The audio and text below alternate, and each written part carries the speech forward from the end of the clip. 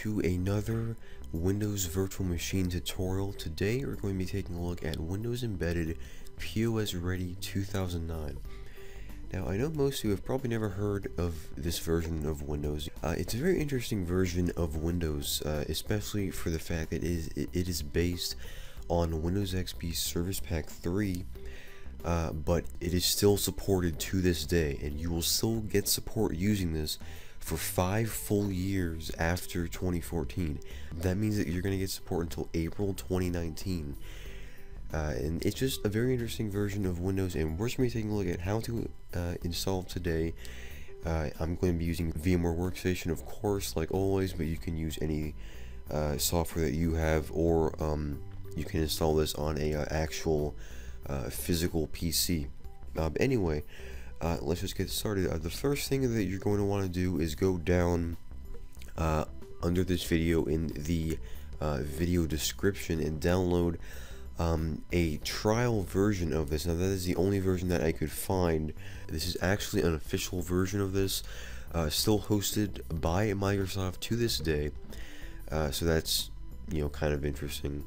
But since Microsoft has stopped supporting Windows XP, it's not going to be a surprise if they stop hosting this download for a Windows XP based product. So if they stop hosting that download, I'm going to be uploading that to Mediafire or something like that, but that's not for now. So anyway, and there's also going to be, like always, a product key for this version of Windows down below as well. So the first thing you're going to want to do is open up your whatever virtual machine software that you're using. You're going to want to create a new virtual machine. And you're going to want to, now I'm on VMware here, and again, if you're using another virtual machine software, you're not going to have these two options. I'm just going to select on the typical recommended option, because that's really all you need for this. And then you're just going to want to press next, and you're going to want to select I will install the operating system later, and then press next. And you're going to want to set the operating system as a Microsoft Windows, and the version as Windows XP Professional. And then you want to click next and give it a name. I'm just going to call it Windows Embedded POSReady 2009. And if you're wondering, POS stands for point of sales and not what you're thinking it stands for. And this is basically going to be used on ATMs and, you know, that sort of thing. Anyway, continuing on, you just want to press next.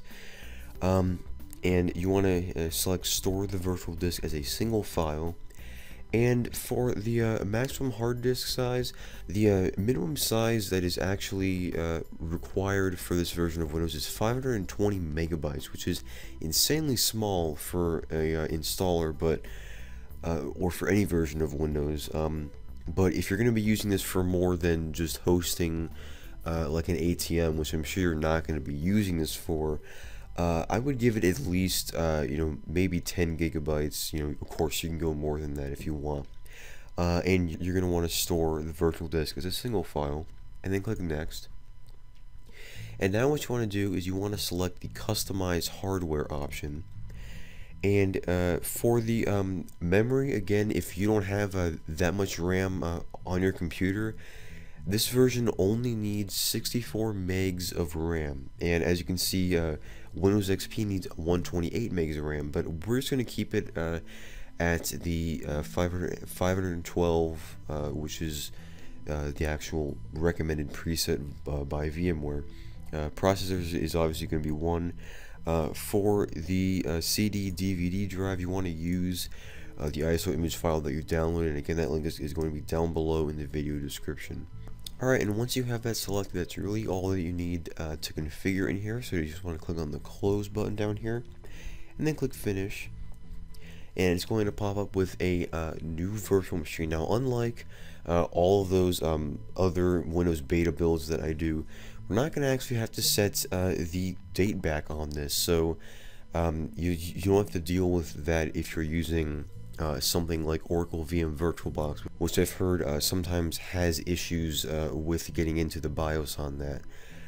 So all you have to do is just power on this virtual machine, and again, if you're on a real computer, of course you would have already turned it on by now. And it's going to boot to a pretty familiar Windows XP boot screen, but I can assure you it's not Windows XP, but it is of course based off of Windows XP Service Pack 3. And like I said, this is going to get support until April 2019, so of course way longer than the standard Windows XP support. But anyway, so here we are in the actual setup program, and it's just going to basically guide you to setting up Windows Embedded POSReady 2009. So we're just going to select the next button down here, and there's two modes to this setup. There is a interactive setup and an unattended setup. Now the second option, apparently you need to apply something called an answer file, which I'm not really sure how to create. I guess you would select it on the next step, and as you can see here, you have an option as a remote network resource. Now this is obviously because this is based, or rather this is made for point of sale systems, and people that are going to take the time and actually set those up are not going to want to sit through this entire boring and long install process when they could have other things they could be doing. So that is why this option is here. But for us, we're just going to select the first option, which is the interactive setup, which will take you through the entire process one by one. So we're just going to select next on the interactive setup. And now you want to enter your 25 character product key. Now this is again going to be down below as well. Once you have entered your 25 character product key, you're just going to want to select next, and you're going to want to select I accept the license agreement and click next once again. And now you just want to type in your name and your organization if you have any, and just select next.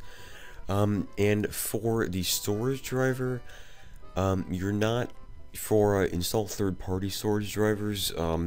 Again, we don't have a disk for that virtual hard drives, but if you're on if you're on a physical computer and it asks you for that, you might want to get that somewhere. But we're just going to select no additional storage drivers are required.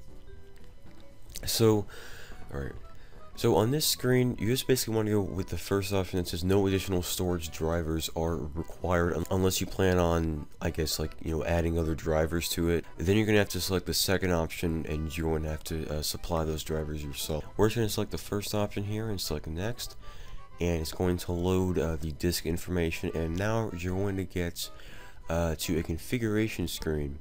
As you can see on here, it says minimum required partition size is 520 megabytes. As I mentioned, really small for any operating system. So anyway, we just want to select it on this unpartitioned space right here, and you want to select create partition, and you want to use just whatever defaults that it gives you, unless you want to dual boot this or something like that, which we're not going to be doing in this video. So I'll just select enter or OK, and now you want to select partition 1 and click next. And for the file system, you want to use NTFS and not FAT32. For the allocation unit size, you just want to keep it as default. And for the volume label, you can type in anything. I'm just going to call it POS ready, unless you just want to leave it as new volume. And for the drive letter, obviously just keep it as C, unless you just want to change that as well. And now you just want to click next, and it's going to format the drive. Or actually, it's going to ask us about our language settings apparently. So I'm just going to select this. I'm just going to keep this as a default because this is all right so far. And down here it's talking about supplemental language support, which we don't really need to worry about unless you are going to be using this where you need more languages, I guess. But I'm not going to worry about that right now. So just select next, and this is all correct for me. Now of course you might want to change it as well, so just select next. And for the installation type, now this is probably one of the most important things. You can do the typical option, the minimum option, or the custom option. Now I'm just going to go with the plain old typical option just to save video time. Now you can of course go with the custom option if you want to make this and just add all these features to it that it has, or if you want to like not install certain things, or if you don't have that much hard drive space, you can go with the minimum option, and you can see only requires 520 megabytes of hard drive space. So again, really small operating system once again. So I'm just going to go with the typical option and just select next. And now you want to give your computer a name. I'm just going to call it POSReady 2009. And you want to select, or you want to create an administrator password. Alright, once you have entered your administrator password, it's going to bring up your TCP IP settings. Now we're not going to worry about this right now because it says here that IP settings can be assigned automatically if your network supports this capability, which most networks do, but if yours doesn't, then you want to enter all that information here manually. But I'm just going to leave it blank because I know that my network does this all automatically. So I'm just going to leave this blank and just select next. And you can join a domain if you want. I'm just going to leave it as join a work group, and I'm just going to leave all these defaults here. And I just select next. And now it's going to confirm all these settings, make sure that they are all right. I'll kind of go through here and make sure, and then click install. It's now going to begin formatting drive C, and it's going, as you can see here, it says setup is formatting your installation partition. It's going to take a few minutes. Now it is copying the operating system image to the installation partition. So this could take some time. So I'm going to pause the video, and I will come back once we are at the next portion of the installation. Alright, so the entire setup and the first boot process has finished. So now you just want to log in with the administrator account, and then choose the password that you did. And once you have entered that correctly, it's going to log you in. You will hear a familiar Windows XP sound. And that's what this basically is. It's basically Windows XP with a new design, kind of. As you can see, it has this very interesting theme here. And as you can see, we have down here, keep your computer up to date. And it says automatic updates. You can turn on automatic updates and get updates for this until 2019. So if you're one of those people that doesn't like any version of Windows after Windows XP, so you hate Vista 7 and Windows 8 and you want to keep using Windows XP, this is a great way to do it. And because you're going to get support until 2019. Now, I believe that this will run most programs, I think all programs, since this is just based off of Windows XP Service Pack 3, but I've not tested that. But as you can see down here, it just says Service Pack 3. This is basically a new skin to Windows XP Service Pack 3, but there are some things that, as you can see, it's a very minimal installation. There's not that much stuff in here. There's 3 things in the all programs panel. There's a accessories thing, and you just have some very basic stuff. You have startup, which is nothing, and you have Internet Explorer. That's basically all this computer comes with out of the box, which of course, since this is made for point of sale systems, you're not really going to be using anything on the back end. You're going to be using most likely a custom interface that someone would have designed for it, but you can, if you want to, use it just like Windows XP Service Pack 3, but with an extra 5 years of support. So that's basically what it is. Let's see if I can bump up the resolution here. Oh yeah, looks like I can. So let's go up to full HD 1920 by 1080, and we'll make this full screen for you guys here, so you can see again, Windows XP Service Pack 3, also with like a new nice design wallpaper. I think you can change it to the Bliss one if they have it on here. I guess they don't. They only have a few. As you can see, they have a few themes. You can change it to the Windows Classic theme if you want. If you don't like any of the new themes, you can just go back to the old Windows Classic theme. I personally like this theme. Let's go with a small logo and see how that looks. And yeah, I think it was the same one. and I will also run a winver command so you can see what it says here. It's Microsoft Windows version 5.1, build 2600, Service Pack 3, copyright 2007, Microsoft Corporation, and this is of course a evaluation copy and it expires, but if you wanted to, there's many ways that you can disable that whole thing, but I'm not going to be showing you how to do that in this video, obviously. But if you wanted to, this is basically Windows XP Service Pack 3, like I've mentioned. And so yeah, guys, that's basically going to wrap it up for Windows Embedded POSReady 2009. If you guys enjoyed, be sure to like and subscribe to the channel, and also leave a comment down below just telling me, what do you think of Windows Embedded POSReady 2009. Do you think it's a good operating system in a whole?